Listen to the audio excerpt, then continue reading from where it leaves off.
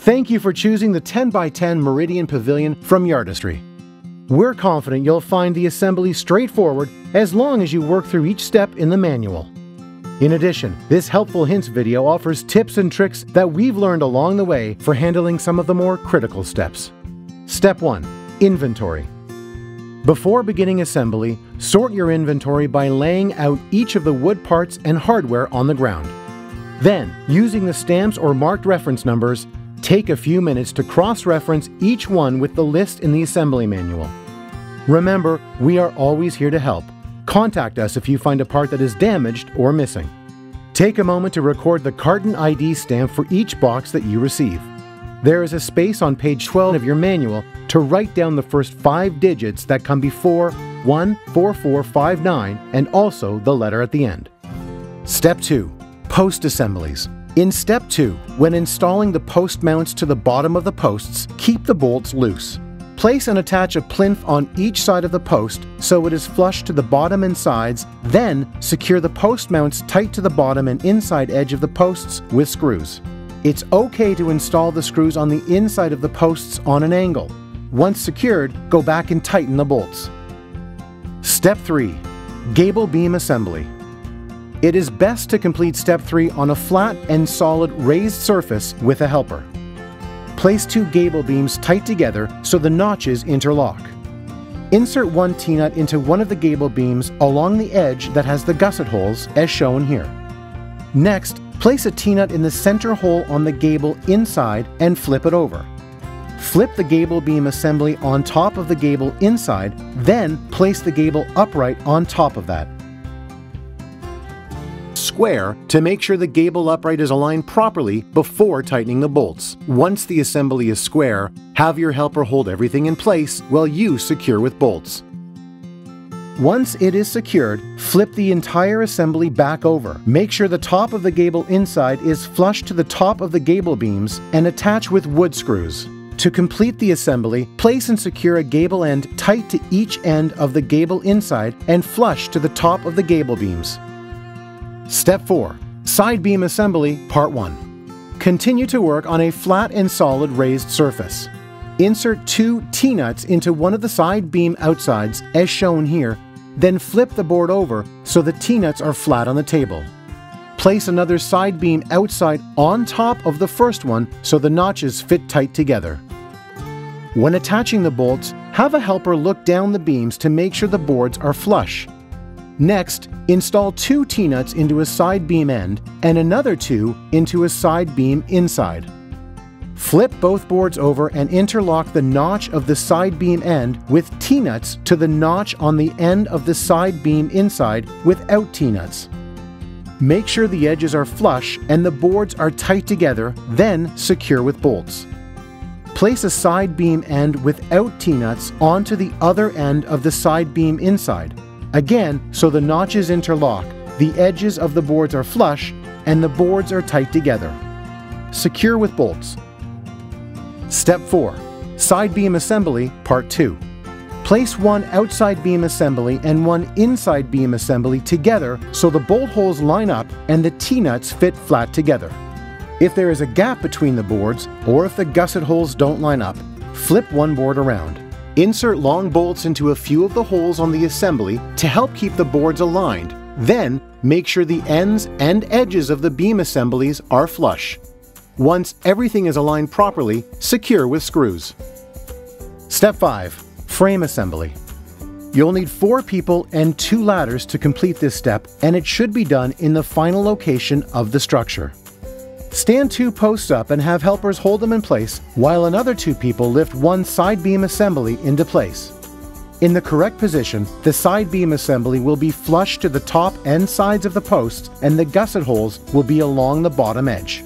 If they aren't, rotate the side beam assembly before positioning it against the top of the 2 posts. Again, make sure it is flush to the top and sides of the post, then secure it to each post using 1 hex bolt per side. While one person remains holding the side frame assembly, have a second person stand another post. The remaining 2 people should lift 1 gable beam assembly into place so the gable inside faces inside the pavilion, and the gusset holes are along the bottom of the gable beam. The beam should be flush to the top of both posts. The one end should be flush to the edge of the side beam assembly, while the other should overhang the posts. When in place, attach the gable beam to each post using one hex bolt per side. Repeat to install a second side beam assembly and a second gable beam assembly. When you're done assembling the frame, check each of the measurements listed on page 17 of your instruction manual. The structure should measure 11 feet, 7 1/8 inches diagonally between posts in both directions. Along the front and back of the pavilion, it should measure 8 feet 8 inches from the outside edge of each post. The sides should measure 9 feet 6.5 inches from the outer edge of each post. The posts and beam assemblies should be square and level. Use your foot to gently kick the posts and make any necessary adjustments. When you're sure all measurements are correct, use leg screws to secure each post. Step 6. Attach gussets. Before installing each gusset, check again to make sure the posts and beam are square. Then have a helper hold the gusset in place so it is tight to the beam and post. Attach it to the beam with 2 hex bolts. Pre-drill through the holes on the post and attach it with leg screws. Step 7. Roof panel frame, Part 1. Step 7 should be done on a raised surface that is flat and stable. It is crucial that you keep everything square and flush throughout this step to ensure the roof panels fit properly. Lay down the first 3 rafters so the notches face up.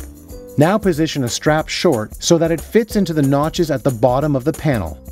If the end of the strap doesn't fit in the groove on the outside rafter, rotate it so it is flush to the outside edge of the outside rafter, and the end with the short notch is centered on the 3rd rafter. Place a strap long, then another strap short in the same manner. Make sure the assembly is square as you pre-drill the holes along the bottom of the rafters using the pilot holes in the strap short as a guide. The holes on the 3rd rafter should be drilled at an angle. Next, secure all the straps. Don't forget to check that each joint is square before securing and to follow the pilot holes. The screws on the inside end of each strap will be installed at an angle. Now position a rafter top on the angled end of the rafters so the outside edge is flush to the outer rafter and the top edge of the rafter top is flush to the top edge of the rafters. Have a helper hold the board in place, making sure each rafter is centered over the pilot holes while you secure with screws. Step 7. Roof panel frame, Part 2.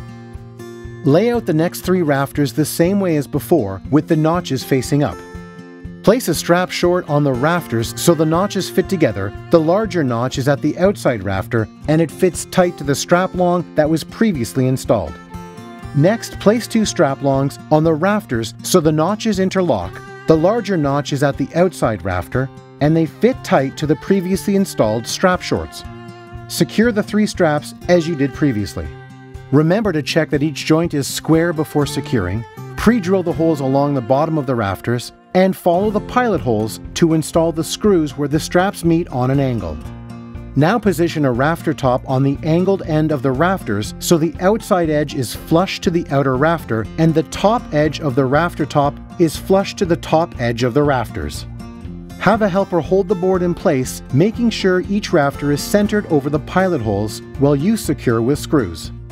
To make sure the entire frame is square, measure diagonally across the frame in both directions. It should measure 132.5 inches from corner to corner each way. If it is not, remove 1 screw from each joint, adjust the entire assembly so it is square, then reattach the screws. Once the frame is square, complete the assembly by placing a rafter brace between the center rafters and against the rafter tops. Insert long bolts through the holes in the rafter brace and rafter tops to make sure the holes are aligned. Have a helper hold the rafter tops tight together and the brace flush to the top of the rafter tops. Then secure with screws. Step 8. Attach roof panels. Gloves are essential for this part of the assembly because the roofing material can have sharp edges. To prevent scuffing, remove the clear and blue plastic from both sides of the aluminum panels right before assembly. If you are using a power tool, be careful not to over-tighten the screws. We recommend hand-tightening the screws until they are snug. Step 8 should be done on a flat and solid raised surface. Start by placing a side panel on one end of the frame assembly. Next, place the two main panels so the ribs overlap, followed by the second side panel. In the correct position, the holes next to the ribs will be along the top of the frame assembly, and the panels will be flush to the top of the frame assembly and have a slight overhang along the bottom.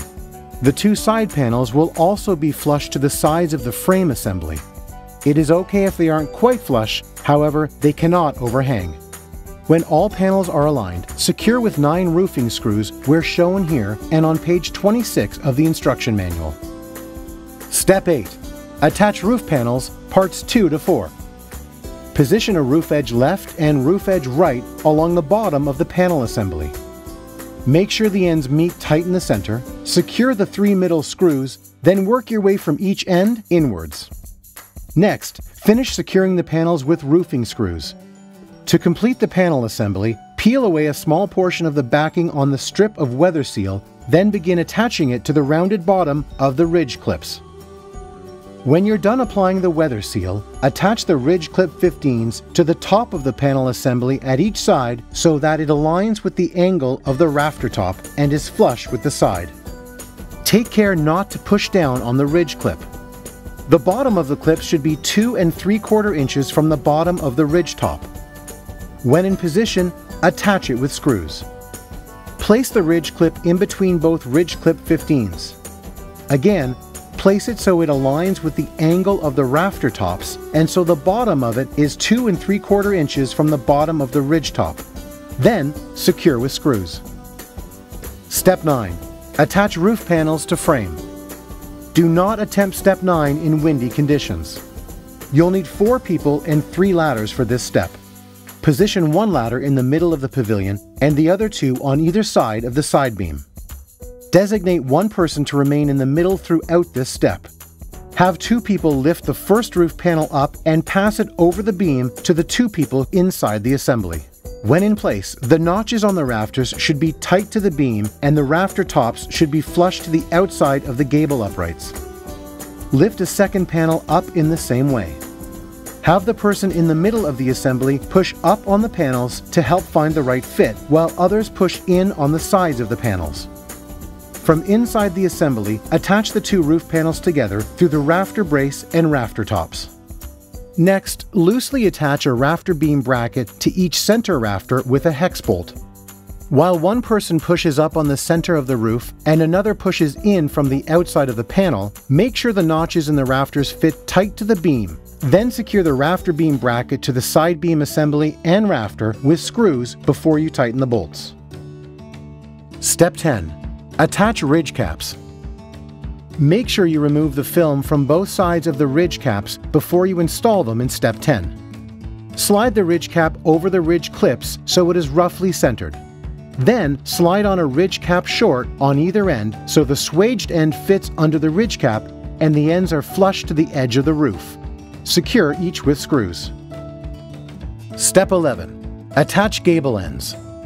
Have a helper hold a fascia board so the bottom edge is 1 inch below the rafter and the peak lines up with the peak of the roof. When in place, secure with wood screws. Repeat to install the rest of the fascias. Step 12. Attach gable gussets. From inside the assembly, place a gable gusset tight to each side of the gable upright. The gable gusset should be resting on the fascia and tight and flush to the rafter. When in place, secure with screws. Step 13. Truss assemblies. Place a tie wrap bracket to each end of a tie so it fits tightly. Attach the bracket with 1 pan screw through the hole that is closer to the middle of the tie. Inside the gazebo, get a helper to hold the tie in place between 2 rafters so that it is level. Attach the tie bracket to each rafter with the appropriate hardware. Pre-drill through the other hole on the bottom of the tie wrap bracket before attaching it with a pan screw.